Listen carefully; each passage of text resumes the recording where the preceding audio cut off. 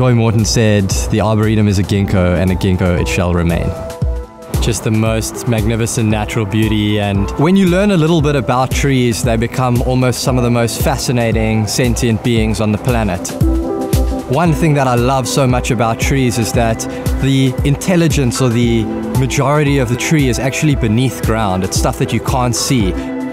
People see the trees, they don't really understand what's happening underground, and this interconnected network that's there.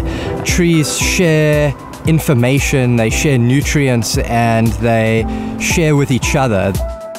Potentially, if we spend more time connecting with nature, by spending time with nature, by coming out here, experiencing the artworks, we may be more inclined to want to protect nature and look after our environment.